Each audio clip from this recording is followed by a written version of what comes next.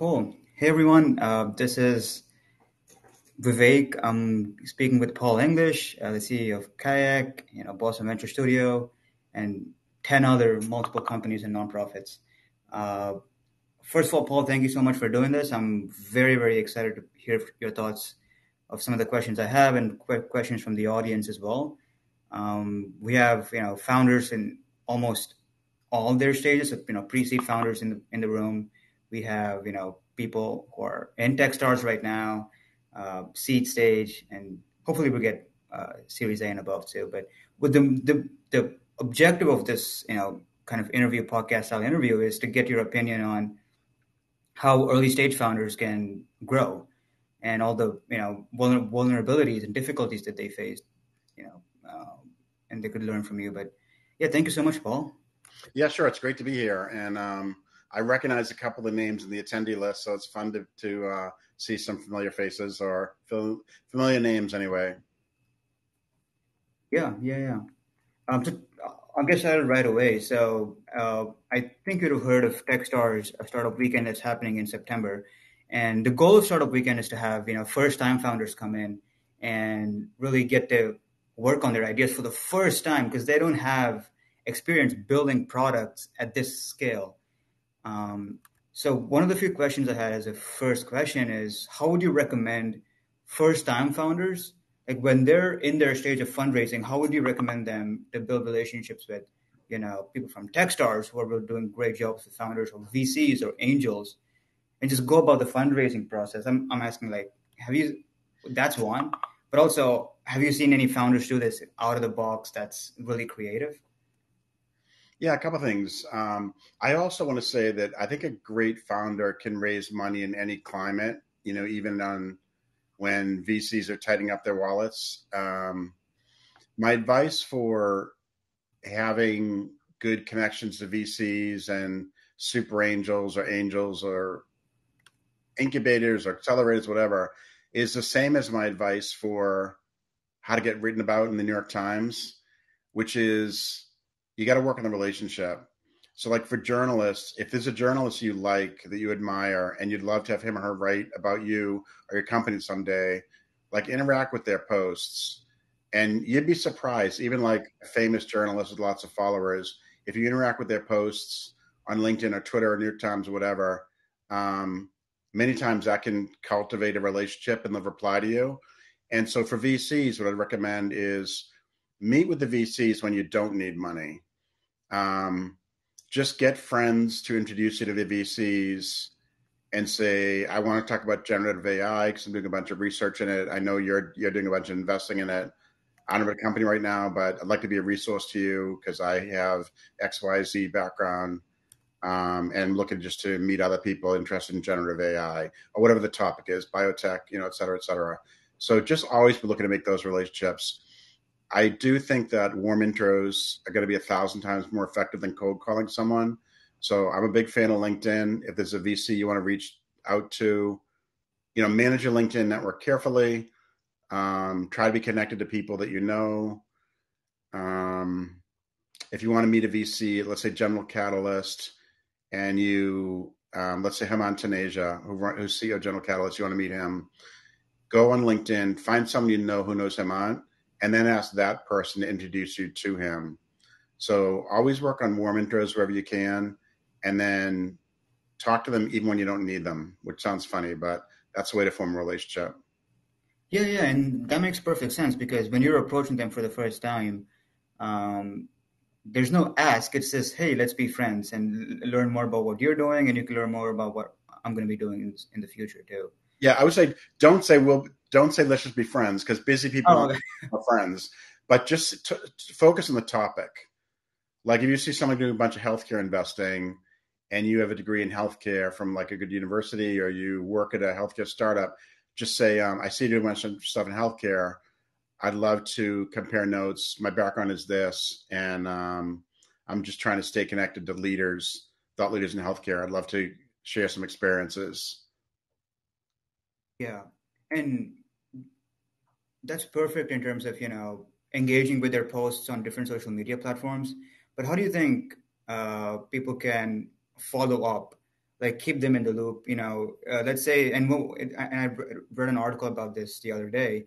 Like once you're in touch with a VC or an angel, and let's say they're in healthcare, right?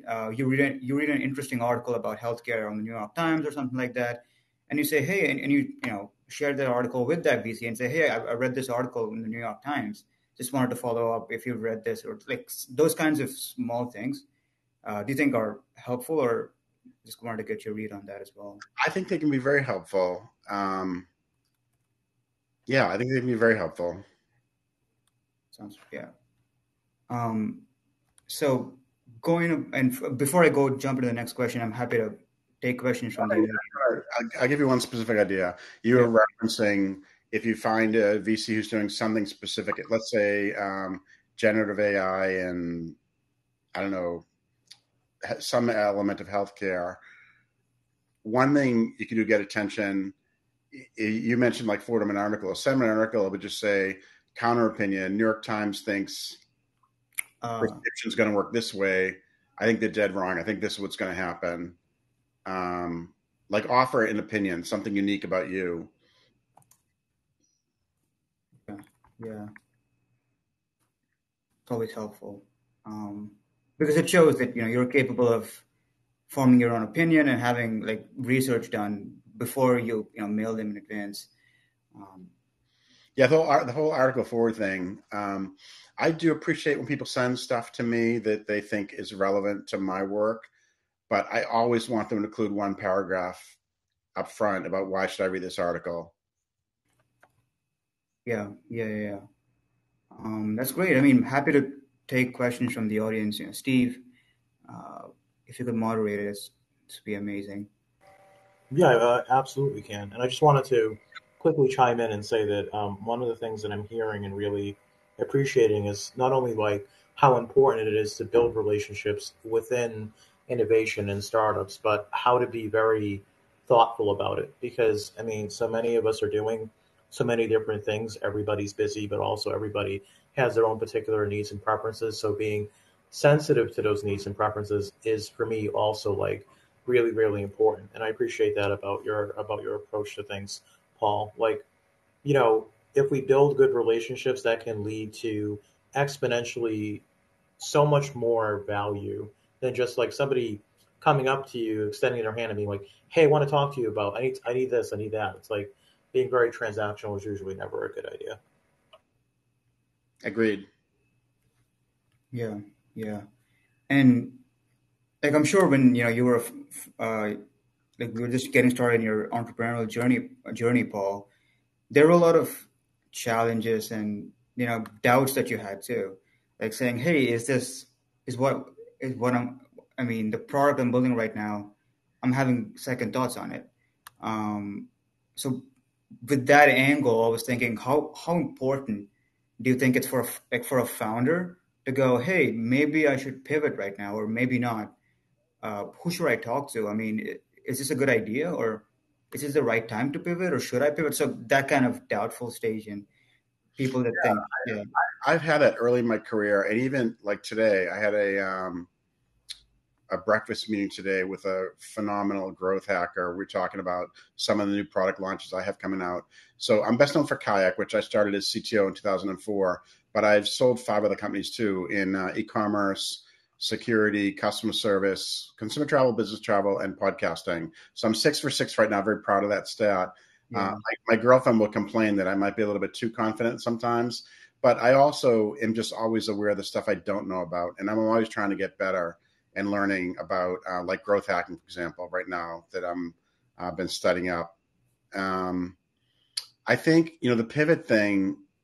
There's a similar question I sometimes get asked, which is people will say, "I have 10 ideas for startups. How do I know which one to pursue?" And to me, that's a similar question: is my product does X, should I pivot to Y? Because you're trying to look at 2 different things. Um, the first thing, like to get product market fit, you want people paying for your product and you want it growing on its own. So you do whatever it takes to get 100 customers, but those 100 will get you more customers. Once you have that, you have some level of product market fit and it's growing. You need to figure out, is there a cap to that growth? Like you're only getting a certain percent of a certain type of user and that's limited to a certain number of people. Do you need to go wider and all that? But the pivot question to me is, how much confidence does your team, first of all, how much confidence do you have in your team? Do you have a phenomenal team? And then how much does your confidence does your team have in the current direction? And if you have an incredibly strong team and they really believe strongly in the current product and they're like putting in the hours, I'm not suggesting anyone run a sweatshop per se, but like I had one of the guys on my team last night send me an updated Figma that he worked on till 2 a.m. this morning. And again, I'm not encouraging all my employees to work till 2 a.m., but I love his conviction. You know, I love like how passionate he is about this product. And if you have a great team that's passionate about the product, you're probably onto something, and just keep getting it in front of more and more people. On the pivot, I've done many pivots in my career. It's unusual that the first product becomes the final product, because to be a good entrepreneur, like most startups fail for one of two reasons. Either you get toxic founders and a toxic culture and just an implosion, or they build a great product, but for a problem no one cares about. And so in creating a great company, the first thing you have to do is recruit an unbelievable team. And I've always said that magical teams create magical products, and magical products create magical P&Ls. So get this great team, create a product, make sure it's focused on a problem that's a really big problem that a lot of people have. But with each release of the product, version 1, version 1.1, 1.2, et cetera, just see you're getting a little bit better. You're connecting with more people. Is it being shared more often? I'm a big fan of data-driven product management, which is you do what you sort of have the vision to do, what you're excited about doing, but watch carefully what they're clicking on, what they're using, what they're not using, and use user behavior and analytics as a way to try different things. Yeah. Basically, data-driven decision making is a kind of sentence that people. It's team-based and data-driven. Like, I am very influenced by my team. I'm known as a designer or someone who managed design teams, which is what my career is, but I'm probably a better recruiter than I am designer. And if I recruit someone really exceptional on my team and we fight about something like I did this morning in one of my product meetings, if that other person feels a little more strongly than them, I'm going to give in to them because I have them on my team for a reason. It's because I trust them. I want them to work hard. If they're passionate about something, we disagree a little bit, I let them try it. Interesting. Okay. Yeah, we have a couple of questions come in from a couple of people. Melise asks, as a founder, there will always be skeptics. Staying heads down in product and being customer centric and driving your company forward. And your team towards your North Star is imperative. How did you do it? How did I do what? I think she asks, how are you being heads down on just product and being customer centric? Yeah, I mean, I'm a product person. I love trying out new products, new apps, new websites, new physical products. A guy on my team just told me he bought this really cool lock for his front door that you can unlock it with thumbprint or NFC or Bluetooth or key code. And I'm kind of obsessed with it now. I'm researching like wireless locks and all that. So whenever I hear about a new product, I like to research it. When I interview people, I often will ask them, what are the apps you use most? Let's say they say TikTok. I'll say, okay, if I put you in charge of product at TikTok for the next version, you told me you love TikTok. Tell me what you hate about it. And I want to make sure that people have sort of a spidey sense for what about a product will resonate with people, what they like, what they don't like, how to make it better. And I just have always enjoyed those conversations. I think at a company, people model themselves after the leaders of the company. And hopefully they're not modeling all my bad behaviors, but stuff that I do that I think I do pretty well, that people on my team seem to evolve to work in a similar capacity, is just constant rapid iteration and trying to do it without ego. Like, it doesn't matter who comes up with the idea. You're just trying to figure out what's a next great idea and try it. So I think starting first with the problem, make sure solving a really big problem, coming up with an idea for a product where your V1 might be terrible, but at least you have something out there which solves problems some way. and then talking to customers daily. At Kayak, one thing I did there that's often been written about is, well, a couple things. One, I hired no customer support people for like the first 5 years. I made the engineers do all the support, which sounds crazy. Like, why would you pay someone $100K or $200K a year to answer customer emails when you can pay a customer support person, 60 or 70K a year? But I had this belief that if you make the engineers answer emails, it's going to irritate them a little bit, but they'll answer it. And when they answer it, they're going to be like, I'm so sick of that question. I'm going to fix the code so I never get asked that question again. Yeah. It worked magic for Kayak, where Kayak got to the point where I remember the first time we had 1 million users a day, and I think we got 100 emails that day, about 100. And the reason we got so few emails is the engineers just perfected stuff all the time.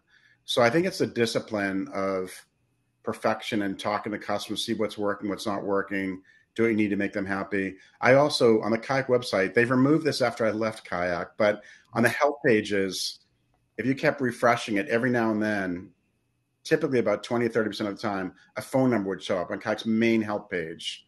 That phone number was a red phone which sat on my desk in the middle of the office. There was no IVR, it was a direct dial. And that phone would ring during the day. And I kind of liked it. It was like, I don't know, just you had no idea who's going to call you, what they're going to call you about. And people would overhear me talking to customers. And if I wasn't around, someone else would have to grab the phone.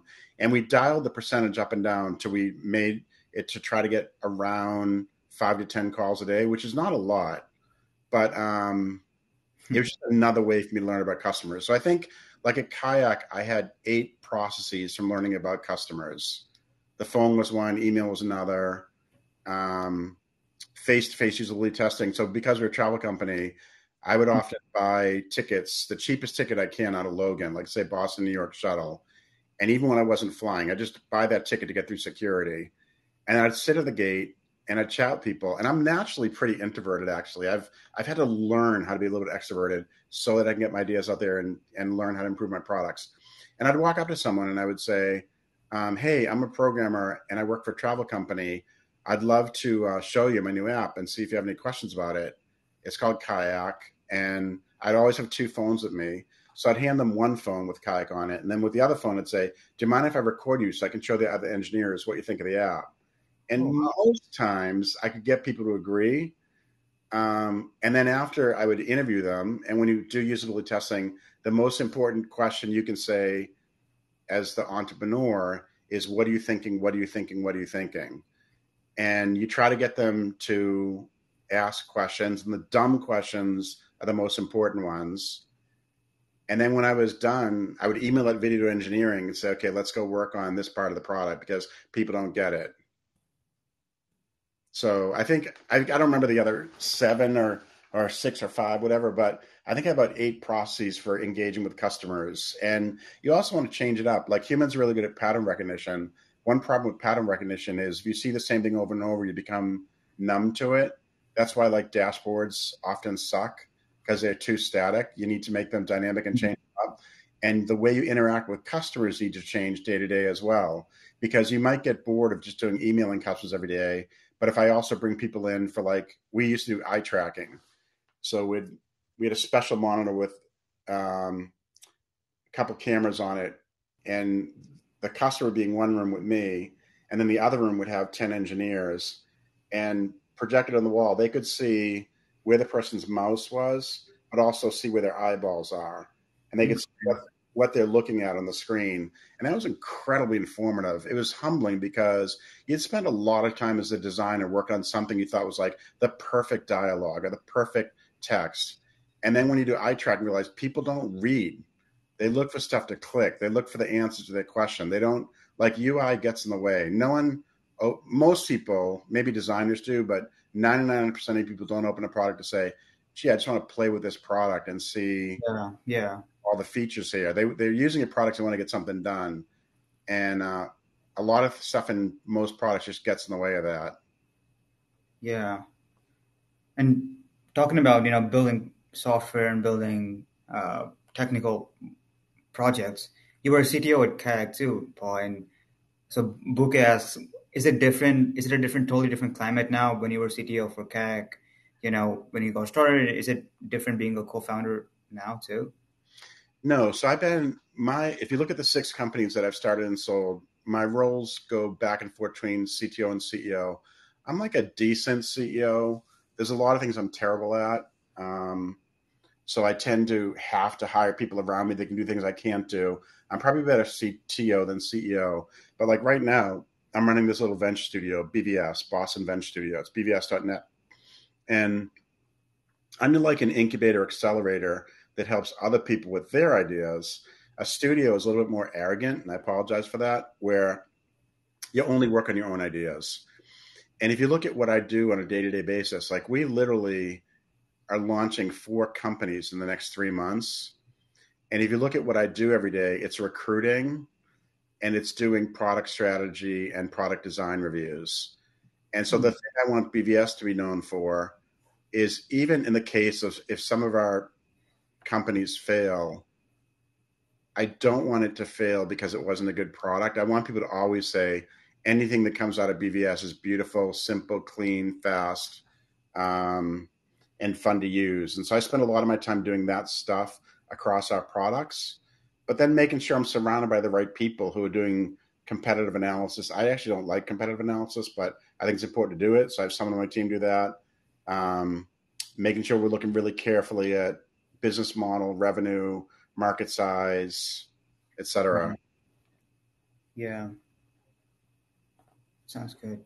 And one question that I see right now is, and this is something that a lot of early stage founders struggle with, is how do you get people to work on your project, or build an app, or hire engineers if you don't have if you're not bootstrapping it, and if you don't have investments?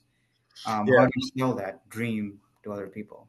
Yeah. So earlier I mentioned a question people sometimes ask me, which is, I have 10 ideas. How do I decide which one to pursue?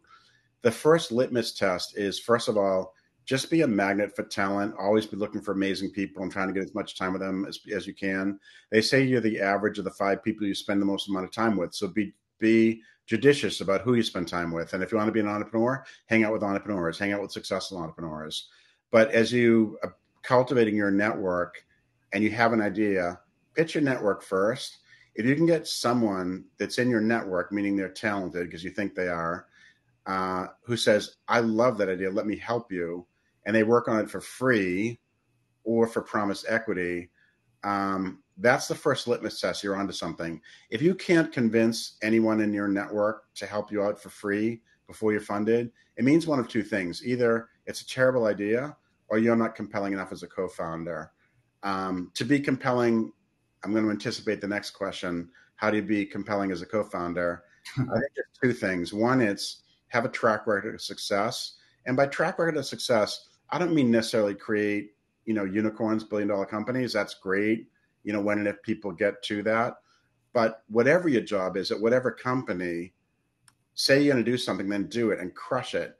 And just have the people around see you that when you say you're going to do something, you do it and you get it done. And then the second thing is, one of the most important skills of any entrepreneur is to get good at storytelling. And storytelling is a skill that can be learned. If you go to YouTube and type how to be a good storyteller, you'll see there's a ton of videos up there. You want to study people that are good storytellers. You don't want to mimic someone because you want to develop your own style. But being a good storyteller can paint a vision of a future where someone says, yeah, I want to be part of that. I want to be part of that culture. Yeah. That the person is describing. I'd love to help build a company with those values. And I like the problem they're working on. And I like their commitment to saying, we're going to build beautiful software. I want to build beautiful software. So yeah, I want to work with them. Yeah, that's interesting. And and you mentioned before that you talk to customers, you cold approach them and said, hey, I'm building, Kayak, and I really want to get your opinion on it. And you forward that to your team, and you have had a bunch of feedback. And with all these amount of feedbacks, how did you know which one's the most important? How did you prioritize changes or updates? I mean, part of it, I'm sorry if this answer, a lot of people disagree with what I'm about to say. No, please. But like in all honesty, I was kind of building Kayak for me. because I travel about 100,000 miles a year, and I wanted something to work really well for me. And when I would get customer feedback, there was a little bit of positive, what's it called? Positive bias. I forget the term. Confirmation bias, where if I got emails that confirm something I thought about, I would use that and say, yeah, this is a good thing to pursue. It's not that I ignored complaints. I actually had a thing. I have a patent on doing support by email that we did support by email at Kayak, very different than any company I've ever seen before. We didn't make engineers go log into some support console. We literally had a router that would decide who to send which email to. And it was kind of sophisticated algorithm to make sure you get the right types of emails to the right developers, some diversity, some stuff that focused. But one of the things our router did is if an email had the word fuck in it, it went directly to me. And the reason I did that was I like talking to angry customers, because someone angry, all it means they're a passionate person who had a bad experience. Yeah. If you can flip them from bad to good experience, now you have an evangelist. So I'm guilty of confirmation bias. If there's something I'm thinking about, I look for things to support the case. But I also like talking to people who hate my software too. Yeah, and when you're talking to these people that don't like using the software, I mean, do you have a goal in mind saying, hey, I need to change this person's way of thinking? Or are you more thinking in a way of, hey, okay, let's see where you come from and why you're not open or why you don't think this app is good? It's usually not changing their thinking, because if you have to change their thinking to use your app, you're going to be very busy, because there's not enough minutes in the day to convince everyone to think the way. So it's more like I understand where they're coming from, and then can I make my software work so well that even if someone doesn't know tech and they have a really old phone and they're averse to installing new apps, if you get it to work for them, you get it to work for everyone. So I kind of like the challenging customers. It would raise the usability bar for me. I go back to engineering and say, okay, this guy doesn't understand the concept of X, whatever the thing is we're working on. We've got to find another way to position this to them. Interesting. Okay. We have a question coming from John. He says, in all that you've been learning about AI, how do you see AI helping or hurting startups and entrepreneurs in the future? I'm so excited about AI. Best for AI. First of all, as a product person, I'm just amazed at the AI tools that are out there. I've been playing a lot with Photoshop, with their generative AI, and with the ability to edit the photos by using text. I'm building a generative AI company right now in the travel space, which will launch probably in November.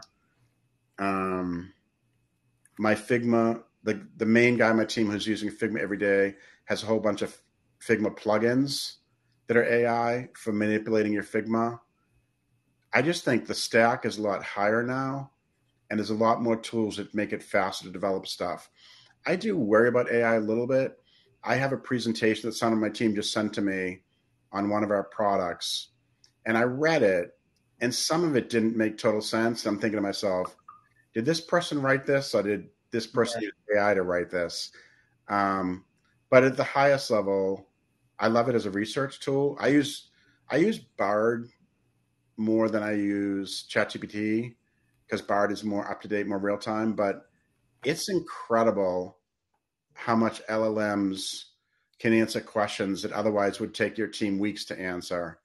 Like, for example, I have an app called SuperShare, which is really just a demo. It's not really a company or an app yet, but it lets you share from any app. You share to SuperShare, and it creates a page for you with everything you shared from all your apps. Helps you organize the best things you've seen across any apps. And we were talking about Linktree this morning and saying, can this be a replacement for Linktree, and how do people use it? And one of the guys on my team said, I don't know how many people use Linktree. I went to Bard, typed it in. I said 60 million people use it. And he goes, I don't know how many people. He goes, I think everyone using it is just people for business. I don't think people use it for, like, they want to share their favorite things. I go to Bard. I said 40% of people use it for sharing their favorite things. It's like you get answers to a lot of questions. You have to use judgment because not all the answers are correct. They might be scraping the wrong data for it, but Yeah. I just love it for research. I love it for help generating ideas and content and logos and brand concepts. So I'm a fan, big fan. Interesting. We also have a question from Jennifer Mendoza. She says, Paul, how did your identity as an activist then translate into hiring and board diversification, etc.? And how did you measure the effectiveness or success of it? Of being an activist? Yeah, like, so how did that identity change, like from an activist?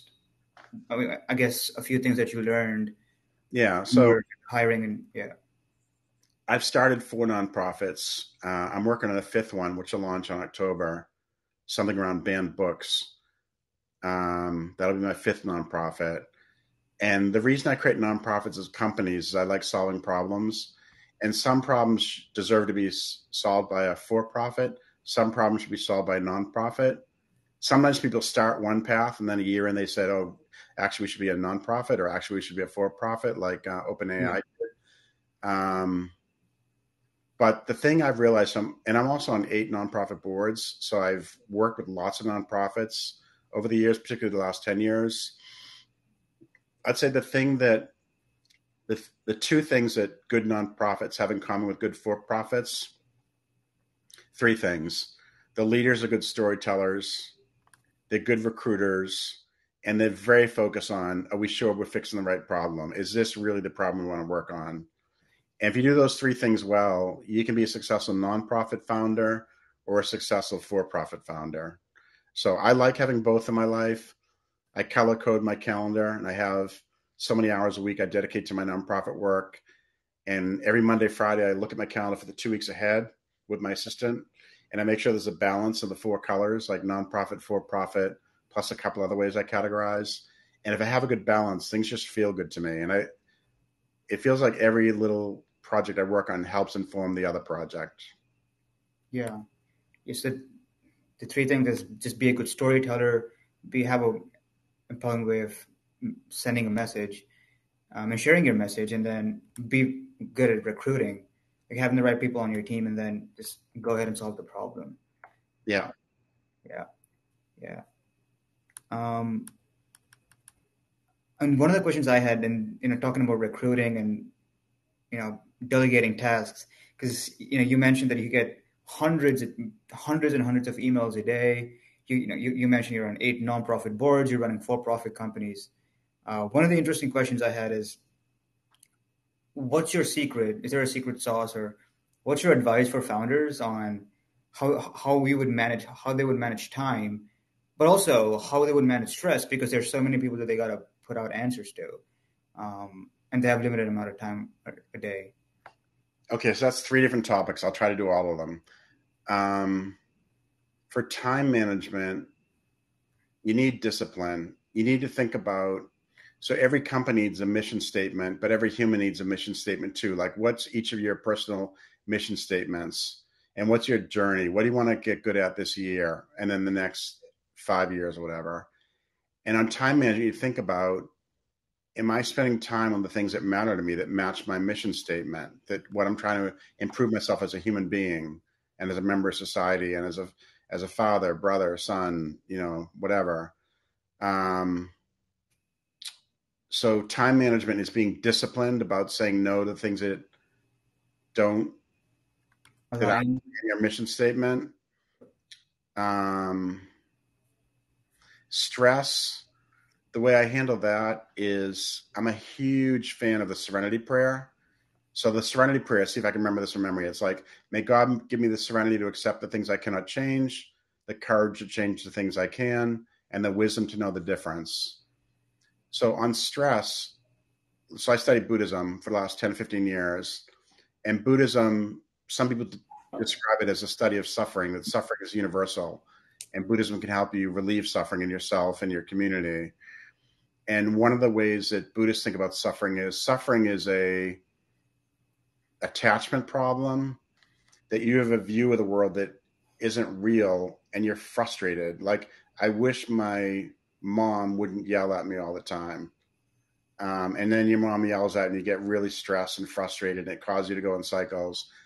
But what we learn through radical acceptance is if there's something you can change, if you see something wrong in the world and you can change it, by all means change it. If you can't change it, sort of out of your power, you need to just completely accept it and just stop worrying about it. So the Serenity Prayer, radical acceptance, impermanence, some of those concepts have helped me get rid of stress.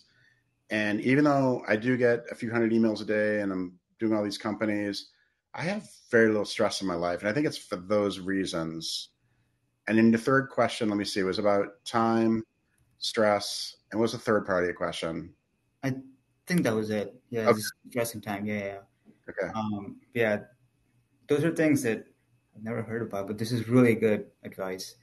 Um, and we have an interesting question, and I relate to this question too, Paul, because I'm an international student in the U.S. and I've been here in this country for 8 months, and going out to networking events every now and then has made me build relationships with really good people. And one of the few questions I have, or my friends ask me, is how do you build that connection network when you're an immigrant and you're starting your own business? Because the culture is so much different here than other parts of the world. So, you know, how do you? Is there a difference or advice that you could give to immigrant entrepreneurs? Because we have Melise here, who's an immigrant entrepreneur as well, founder of Ecos, and I'm sure she would have a bunch of things to add to this as well. But yeah, Yeah. So where did you grow up? I grew up in the south of India, Bangalore. Okay. Yeah, I've been there. Great food. I Um, just had biryani a couple hours ago, so yeah. it's home. Um, I think the first thing, as far as a network, there's two ways to think about a network. There's like a friendship network and a professional network. And sometimes those blend. It's efficient when they blend, when you have friends who can be helpful in helping you think about work stuff, but also be a friend.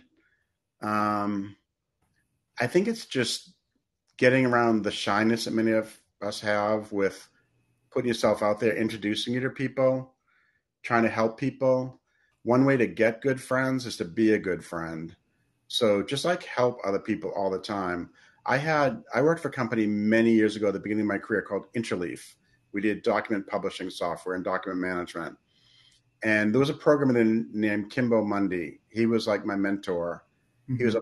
a monster programmer. And I tried to emulate my code after his and I tried to compete with him. And he wrote code once to try to put a quantitative score on the 200 programmers in the company, like who's the best programmer. And it was fascinating debating with him what are all the criteria you put into such an algorithm. And one of the criteria he decided to put in was we had a very structured release mail process when you checked your code into the system to get ready for the build. We weren't doing continuous build at that time. You could build on your machine, but then we would all integrate all the software and do like a weekly build for the whole Okay. company software. And you'd send out a release email saying, this is what I worked on this week. And one of the sections of that template was, here's who helped me. Hmm. And his algorithm would look at how often you were cited, how often you helped other people. There's also the saying that if you're looking for help, ask the busiest person you know, because they're used to cranking shit out. Uh, Hmm. so as far as like building your friend network and your professional network, the first thing is be a friend to other people and help them. And you'll find that good people will reciprocate. I know that sounds a little bit trite, but Mm-mm. that's how I find people when I'm in new environments is I find people I can help first. And then through that, find friendships and professional networks. Yeah, yeah, and I agree with what Marsh commented, and yeah, give first. Um, but yeah, I mean, this is great advice. And one of the things that I heard very early on when I came here is a mentor of mine said, make a list of the people that you talk to the first week and the second week, meaning like in general, the first week and second week, and make a note of their names and what they do. And then you'll be surprised as to how many people you talk to that don't really play a big part of in your life. But I'm not saying don't spend time with them at all, but make sure that you prioritize people that you speak with. And that was really, really strong advice. Yeah. I Yeah. mean, there's a thing where if, let's say you work in biotech and you only hang out with biotech people, right? Because you're like super career focused. I think that's dangerous too, because you could be living in a bubble a bit and not know Mhm. more about the world. So one thing I did years ago was I started driving for Uber as a way to get outside my bubble and to meet people. Wow. If you look at what I realized at the time when I decided to do this is if you look at my calendar, I would be hanging out with like tech people and then like Haitian people. I do work in Haiti. And there's a lot of people in Boston who work in sectors I never came in contact with. And that was very cool. And it's not like those my pastors became my best friends, but I carried a notebook with me and I wrote down one sentence from every pastor and I tried to get everyone to talk. And most people I could get to talk. And I tried to learn something from everyone. And that was super useful to me, going outside your bubble and seeing what you can learn from a random person. That's a fun discovery thing for me. It just opens your mind to say how other people who are not related to your field at all think. Frida asks, curious to know who was the most interesting person you met through Uber. Do you have a story for that? Yeah. Okay, I met a girl from China. She was probably like 12 years old. She was with her mom and her aunt. And I drove them, the ride was about half an hour. And the whole time I just talked to the 12-year-old. The mom and the aunt didn't really speak much. And I said, somehow they brought up they're visiting from China. And I said, that's awesome. You know, I'm really interested in China. So I love having visitors from China to our city. What made you pick Boston? And she said, I want to go to MIT. And I figured if I go to high school in Boston, I get a better shot. So I'm here interviewing at high schools. And I said, well, I teach at MIT. And if you teach, which I was in the faculty at Sloan at the time. And she said, if you teach at MIT, why are you driving Uber? Like, Uber. Yeah. but I said, I have a lot of parts to my life, you know, I'm a tech entrepreneur. But I thought it was interesting that this 12-year-old was so career focused and education focused. She convinced her mom and her aunt to come with her to Boston to go meet a whole bunch of schools. So that was cool to me. Interesting. Jennifer asks, Paul, what's your Uber rating? Do you have? I'm going to show you. So hold on. So I'm going to open my Uber driver app, which is a separate app. Yeah. Let's see if you can see this. This is 4.36. No. Hold on. Oh, 4.96. wow. Yeah, I'm 4.96. Yeah. Very proud of that. I do wonder about who didn't give me a 5. Maybe the conversation didn't go really well or something. Yeah. I have a couple stories. I drove someone on a drug deal once. Oh my God. That ride didn't go well. And then I drove a couple guys. I'm not going to tell you what country they were from, but they were visiting Boston. And I was dropping them off at a club. I said, how do you like Boston? And they said, it's cool, except all the women are bitches. And I said, all the women? They go, yeah. I go, man, if it's all the women, they might not be the problem. Yeah. I guess the guys didn't give me 5 stars. They wouldn't have given me. Yeah, I don't think so too. Yeah, Karen says you can check in the settings privacy. I was a 5-star rider for so long, until I couldn't find Logan Airport pickup area. Yeah. Yeah, I mean, right now, these are great questions. I'm open to, putting people on stage and having them ask questions, and then, wrapping the session up. Guys, if you have any questions, just please feel free to put it in the chat, and I could get you on. I think Bouquet seems to have a question. I'll just get her on. Hey, Bouquet, how are you? Hey, I'm good. Thank you for having me on. My question is about, SuperShare app you mentioned, or any other app that you use a lot these days. What would you change about them? Oh my God. Let me see. I'm just going to look at the apps I use a lot on my phone. So like most people, I like Instagram. I hate Instagram stories. I just want them to go away. I want them to be a setting say, don't ever show me a story, because I'm in certain content consumption mode, and I look at Instagram because I like photos and see where my friends are and what they're doing. I don't have time to watch a video of everyone. So I end up muting everyone one by one. I mute everyone's stories. That's annoying to me. I wish, so I think my iPhone, I have an iPhone 14 Pro. I think it has something like a 48 megapixel camera, some crazy number like that.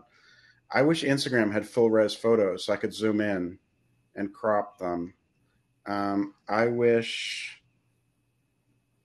I don't know, there's a couple things come to mind with Instagram. Let me talk about another app I use all day, which is Gmail.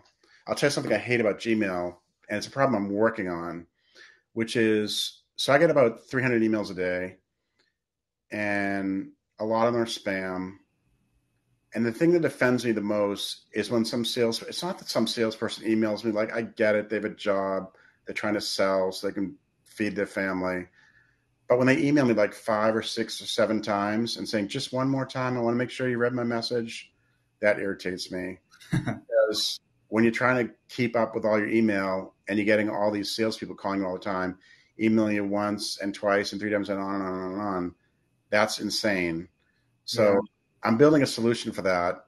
It's going to be called Blade, which is the name of one of my old companies.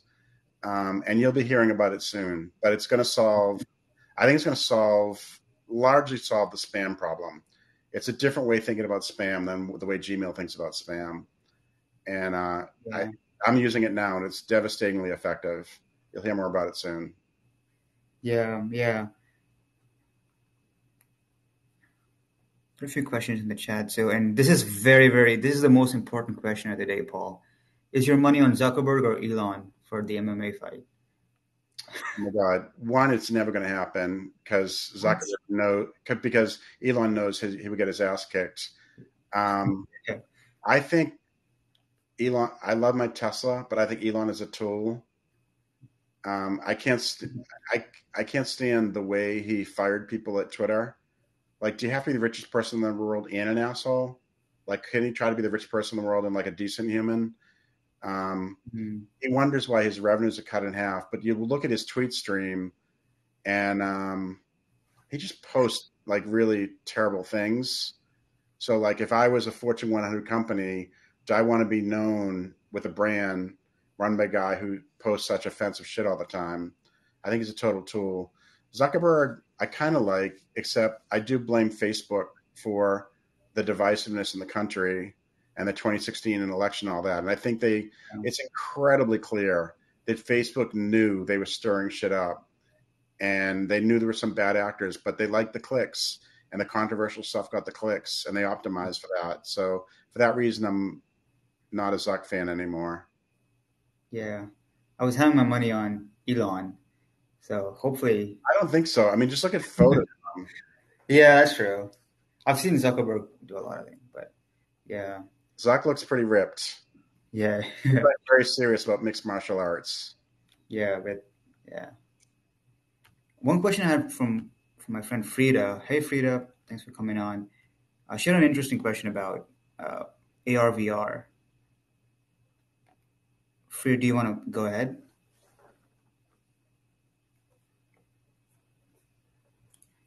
Marsh says, go ahead, Frida. This is a really general question I have because we are currently building a mobile app, but we see potential in using AR, VR in the future. So I was wondering, what's your view on AR, VR, especially with the launch of Apple Vision Pro? Will that have similar growth trajectory to Apple Watch or iPhone back to decade ago? Yeah, so I think AR VR is terrible right now. I've had an Oculus Rift for a while, an Oculus 2, and it's terrible because the hardware is so bad. Like, it doesn't really look like reality. The graphics are chunky. Things move slow. It's just like terrible. The demos I've seen at Apple look like it's a generation ahead of Oculus, but still not perfect. It's still not flawless resolution and flawless speed, but it's way better. I started reading a couple of patent applications that Apple did for the Vision Pro, and I was interested in all the cameras they have in it. it's insane the amount of innovation that Apple has done to bring this device to market. So, for example, many of you have know this, but like if you pick up a water bottle that I have in front of me and I look at it and I go to pick it up, your pupils dilate slightly. Are they constrict slightly to focus in on something that you're about to touch or move? So Apple knows this. And in the Apple Vision Pro, when you're looking at icons, your eye basically, your pupil contracts a little bit with the one you want to click on. They know what you're going to click on before you click. Like, who would have thought of that? That's crazy. There's just a lot of innovation there. So I'm excited about it. The biggest problem is going to be cost. There's a lot of hardware in there, so the thing's going to be crazy expensive.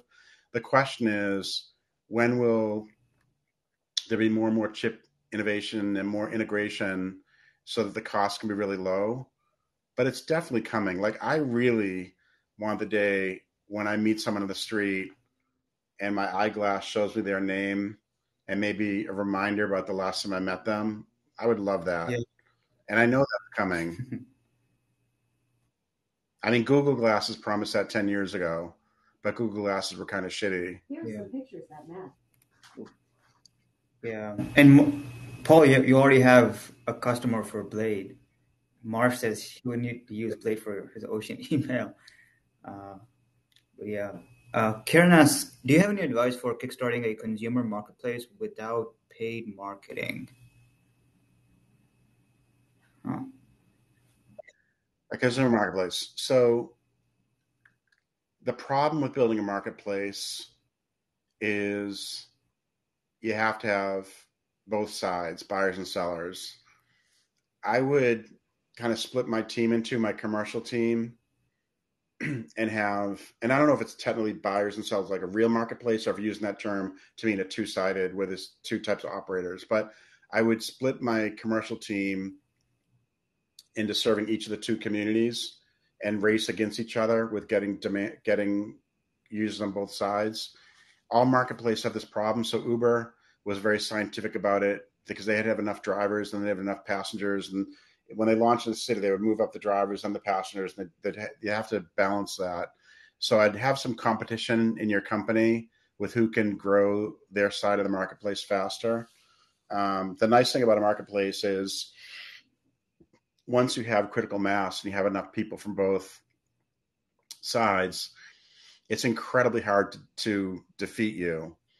You look at Craigslist. Craigslist is a terrible website. I mean, it's really ugly and shit. But the reason it dominates, people are picking away at it vertical by vertical. But the reason Craigslist is as big as it is that's where people are. And if you're looking for someone for an odd job or you're trying to sell something or buy something, there's so many people on Craigslist that you get better visibility there than if you post it on something new that's a cooler product but doesn't have the users yet. So I guess my first thing is just set up a competition, have half your team building one half of the marketplace, half building the other part of the marketplace, and you just do traditional growth hacking stuff where your focus should be on, can you get your first 100 users to bring more users? And if not, why not? And have each side of the marketplace studying that. Why haven't your first 100 users got you more users? Yeah. And Frida says, so is Reddit. Their app is pretty crappy. People are unbundling Reddit now. Yeah. I was an ex Reddit user, but yeah. Why X Reddit? The upvote. I don't like the upvotes and downvotes in that app because you can't see the downvotes, at least for the update that I had. You couldn't see how many upvotes and downvotes you had. Or sorry, the downvotes you had. And then the comment section is, they almost ban every single comment, maybe because, people are offensive and everything, but I just go on the meme subreddit and I see and everything's banned and I'm like, okay. Yeah, I mean, Reddit is as good as the subreddits you choose. I like Reddit. I go on it probably 2 or 3 times a week. I have a bunch of humor Reddit subreddits that I follow. I like Reddit. I do like, that's an example of something that's really old school UI. Yeah, exactly. Yeah, that's what's... It's still kind of cool.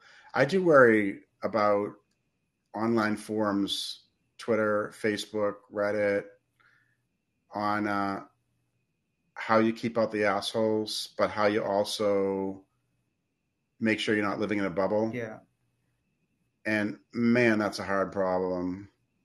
I think that's a good opportunity for people to work on because the big companies haven't figured it out yet. If someone can figure out how to like get rid of all the assholes that are online, so people are open-minded and friendly and trying to help each other is what you want, but also not keep people in bubbles, like people can respectfully disagree. That'd be a cool site if someone can figure out how to do that. There you go. I think I'm going to work on that from now. Yeah. Paul, I don't think we have time for any more questions. It's exactly 3 p.m. I want to thank you for coming on and answering questions and being as conversational as you can and as friendly as you can. But yeah, I could just hit stop record now.